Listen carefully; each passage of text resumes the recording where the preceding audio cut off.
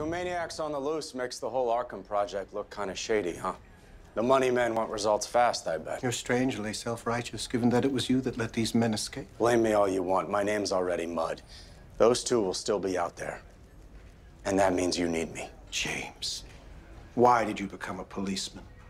Your father was the district attorney, a proud station for a man of substance. You would think that would inspire a son to practice law. I'm enforcing the law. You want to talk about my dad, or you want to catch Gruber and Danzig? Where do you get the rebellious fire in your belly? Can I take this opportunity to say that I have no rebellious fire here, nada. Jack Gruber is out there, planning a catastrophe. I know the man. I know how he thinks. I know what he'll do next. Which is what? That I'll keep to myself. I guarantee I'll bring in these two men. But first, I need you to reinstate me as detective first grade in the GCPD. Extortion, Officer Gordon. 24 hours. What? You've got 24 hours to bring these men in. You don't, you can both spend the rest of your miserable careers down at Arkham.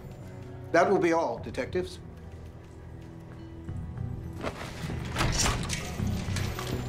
What the hell just happened? It's okay. It's okay. Everything's gonna be fine. Right? Yeah? Yeah. We just gotta catch the bad guys. Okay, where are we going?